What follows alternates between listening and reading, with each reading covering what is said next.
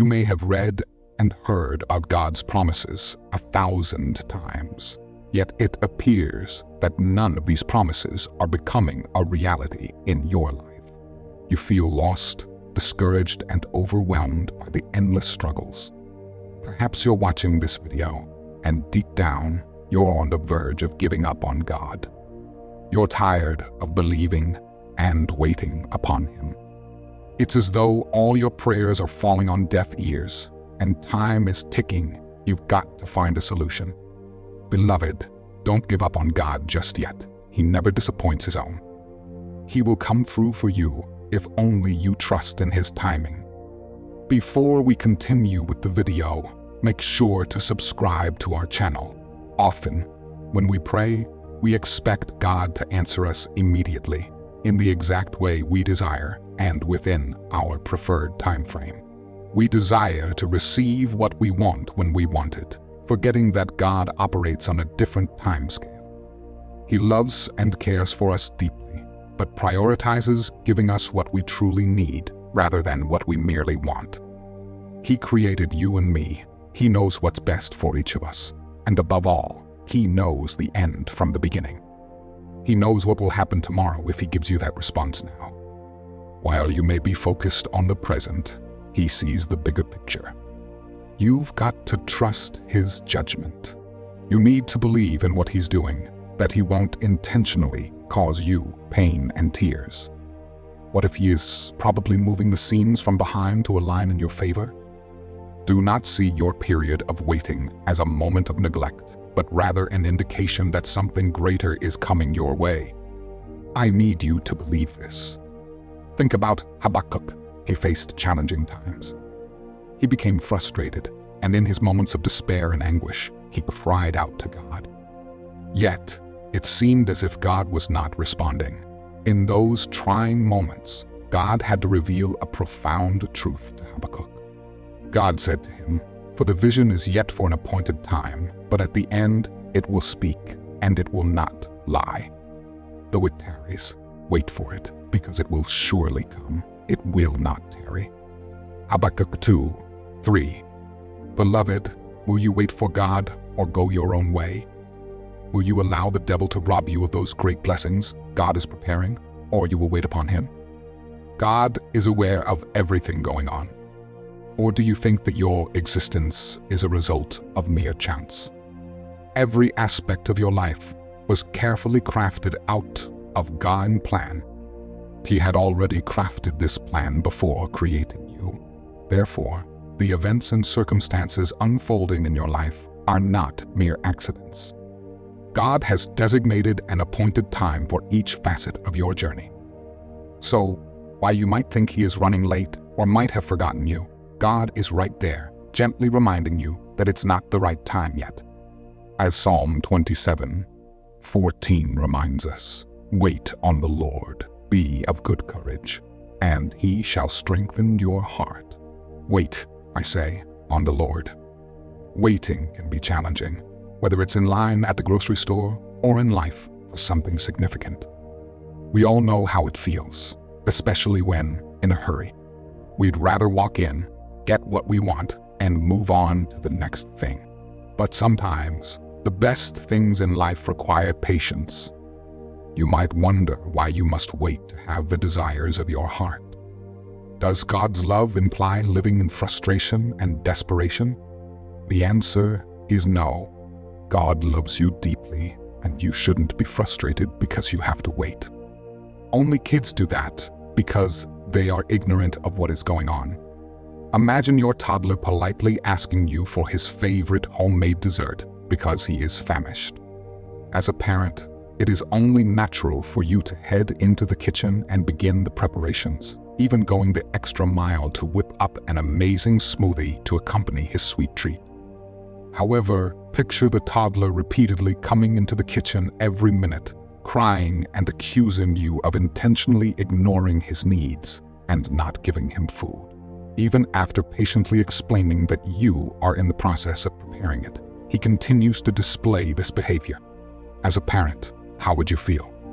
Beloved, God is using this waiting period to prepare you for what lies ahead. During this time, He's building and shaping you for the future He has in store. Understanding this will help you wait with purpose, patience, and the right mindset. In case you do not know, doubt and anxiety only prolong the process. So what should you do while you wait? Firstly, wait with faith. Understand that God's timing is perfect, and rushing ahead of His plan may lead to a crash landing. Secondly, wait on God in prayer and supplication. Go deeper in your relationship with Him during this period. It will strengthen your faith and enhance your Christian experience in a new dimension. Just imagine if the toddler had volunteered to help his mom in the little way he could while she was preparing. It would have been full of fun and would have strengthened their bond. The same is applicable to you this season. Rather than focus on your requests, shift your focus to God. Lastly, as you wait for God's plan to unfold, engrave Jeremiah 29:11 in your heart. Jeremiah 29:11, "For I know the plans I have for you, declares the Lord, plans to prosper you and not to harm you, plans to give you hope and a future." Make it your daily declaration and watch it happen. However, there are 7 things to avoid while waiting. Number 1, avoid despair. When you text a friend and don't get an instant reply, do you immediately assume the worst? Like they are dead or they've stopped caring about you? Probably not. You understand that they might be busy or unavailable. You don't see them as less caring. If you can have this level of faith in ordinary friendships, imagine how much more you can trust God, who is all-powerful and all-knowing. He's never too busy for you. The Bible tells us His ears are always open to our prayers, and He sees our troubles. So, why judge Him as unfaithful just because you didn't get an immediate response to your prayers or needs? Sometimes, when you pray to God, it may feel like He's not listening or your prayers are falling on deaf ears. That's when despair can creep in. Despair makes you panic and shifts your focus away from God and onto your problems. Rachel desired to bear Jacob a child. She was jealous of her sister, who had children. Genesis 30:1, when Rachel saw that she was not bearing Jacob any children, she became jealous of her sister. "So," she said to Jacob, "give me children, or I'll die." Sadly, her words came true, and she passed away while giving birth to her second child. As you wait for God's promises to come through in your life, don't let despair get the best of you. Instead, keep your eyes on God's goodness. Thank Him for the blessings you expect, and have unwavering trust in His power. Remember, if He's helped you before, He can do it again. He won't let you down. Number 2, avoid undue comparison. Often, the reason some people feel depressed or tired of waiting for God's promises is that they constantly compare themselves to others who seem to have what they desire. When that person compares themselves to have what they want, the pressure they put on themselves only increases. You see, comparing yourself to someone else rarely leads to anything positive. It typically makes you feel sad and left behind. Imagine you're praying for a life partner and all your friends are married with kids, or you're seeking a breakthrough job or promotion while your friends are getting deals and promotions. It can create tremendous pressure. This isn't an external pressure, but the pressure you've placed on yourself. Life is a journey, not a competition. There are no medals for getting married at 20 or becoming a CEO at 18. Even if there were medals, those who achieve them have received theirs, not yours. As long as you keep moving forward, you will reach your own place of victory and receive your reward. But you can't run effectively if you're always looking left and right. Your focus should be on your own path and where you're heading. You should be so fixated on your vision that you don't even have the time to consider what others have or don't have. Think about Olympic athletes preparing for a race. When the starting whistle blows, They don't check out their competitors' shoes, glance at the spectators, or compare the obstacles in their lane to those in their neighbors. They understand the power of focus. They know that victory comes when they stay in their lane and concentrate on their own race, not someone else's. Your journey with God is truly unique. What God wants to do with you is different from what He has planned for that friend you keep comparing yourself to. You're on an individual race, and no matter how close you are to someone, your journeys can't be the same. So, it's vital to focus on your own relationship with God, understand how He's working in your life, and always respond in faith. Comparing yourself to others can only hold you back. Just like different seeds have various germination periods, God made you uniquely. You're not meant to be a carbon copy of someone else, so there's really no reason to make constant comparisons a part of your life. Another thing you must avoid is impatience. Take Abraham and Sarah, for instance. They wanted a child, and despite God's promises, they grew old without a child. Sarah, out of impatience, brought Hagar to Abraham, and he agreed. When Hagar became pregnant, she started despising Sarah, and it brought undue conflict into their home.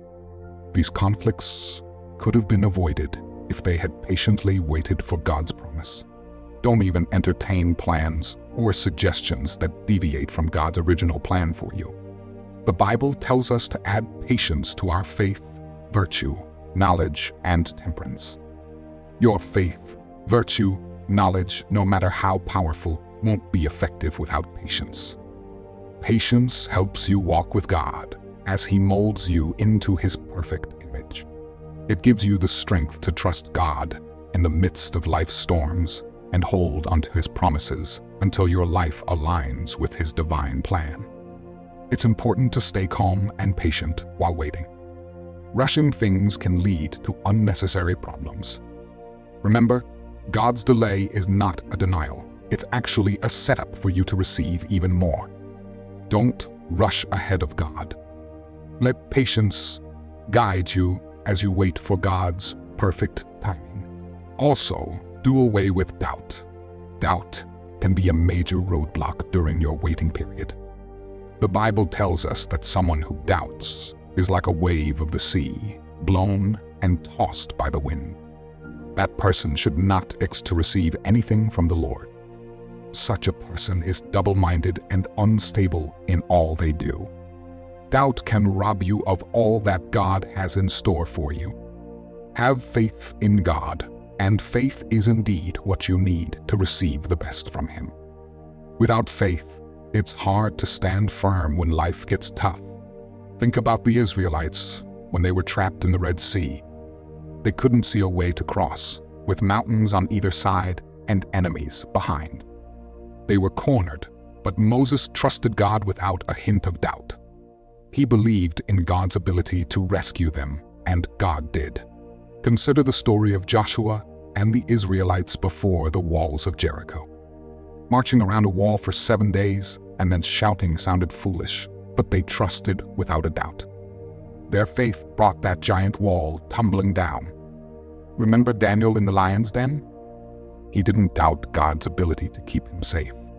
And recall David's unwavering faith in Psalm 23:4. Even though I walk through the valley of the shadow of death, I will fear no evil, for you are with me. Your rod and your staff, they comfort me. Has God lost His power? Certainly not.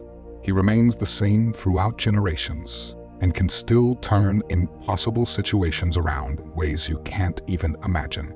To truly make the most of your waiting period, have faith in God. Don't wait in fear, doubt, or anxiety. Wait in faith. Furthermore, avoid grumbling and complaining. Grumbling and complaining can make a difficult situation even more challenging. The Bible tells us in Philippians 2:14 to do all things without grumbling or arguing. This means that no matter what you're going through, avoid whining.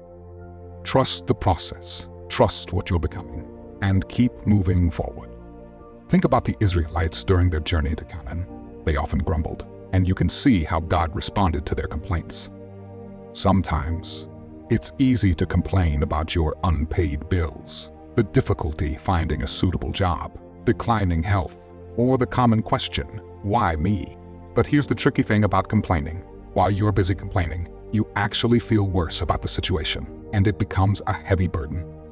That's why Jesus invites us to come to Him when we are heavy laden.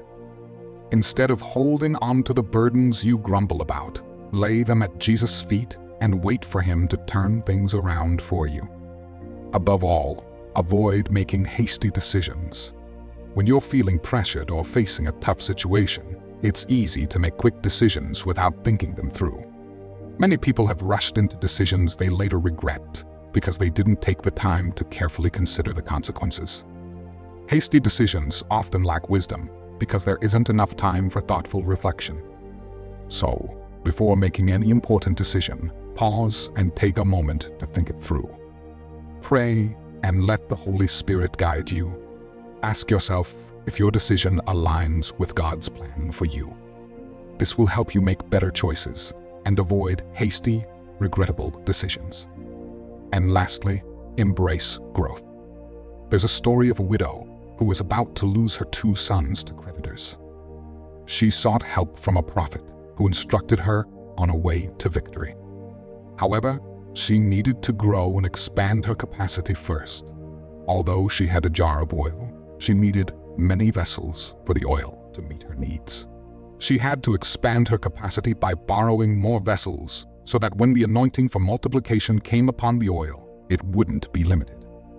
The oil stopped flowing only when all the vessels were filled. Think about it. If she had gotten only a few vessels, she would have had much less. Some people mistakenly believe that waiting means doing nothing. They think that while they wait for God to intervene in their lives, they have no role to play in positioning themselves to receive from God. The waiting period is actually a time for growth. You're expecting something significant from God, so don't stay with your small capacity. Instead, expand your capacity, build strength and grace. Nurture your faith during this waiting period. Spend time with God in prayer, study the Bible, and meditate on His Word. Don't sit idle. Think about what you're praying and trusting God for. Can you handle it in your current state and capacity? Do you have the knowledge and grace to manage what you're asking for? If not, focus on growing. While you wait, grow. While you trust, learn. While you are patient, prepare. This way, when God's blessings arrive, you'll be qualified and ready. Remember, life is not only about reaching a destination, it's about who you become on your journey of faith. It's about the growth and refinement you experience as you travel through life. Each moment is an opportunity to deepen your relationship with God. Even when it seems quiet and silent, God is at work, shaping you and refining your faith for the blessings that lie ahead. Our timing and God's timing may not always match, but His timing is always perfect. As you grow in faith, never give room to doubt or disbelief. Focus on your journey and avoid comparing yourself to others. God is inviting you to walk with Him on a deeper level, to let go of the ordinary and to embrace eternal life. Hold on to Him with trust and confidence, knowing that He will do things beyond what you can imagine. Even amid the silence and challenges, He works for your good and will exceed your expectations. With this assurance of faith in your heart, let's bow our heads and pray. Heavenly Father, I come before you with gratitude today. I ask for your mercy for the times I have gone my own way and failed to trust your perfect plan. Today, I open myself up to you. I commit to trusting you every day of my life, even when there is no visible evidence. I believe you are working behind the scenes, carrying me through storms and challenges, and holding me up with your strong hand. Lord, I pray for a strengthening of my faith. Keep me steadfast in my trust in you, so I will not waver. I choose to focus on you. I turn away from what is wrong and fix my gaze on what is right. Father, I choose gratitude. I will be thankful for the things working in my favor and praise you instead of grumbling, questioning, or complaining. My heart will leap for joy at the work you are doing in me. I trust the process of becoming who you have designed me to be. I believe this waiting period will make me stronger and draw me closer to you. I pray for those who are weary and tired from waiting on you. Grant them strength from above. Help them not to grow weary, but mount up on wings like eagles. Thank you, gracious Father, for hearing my prayers. I offer this prayer in Jesus' name. Amen. If you enjoyed this video, make sure to subscribe to the channel because that makes this video possible. And here is another one you might enjoy.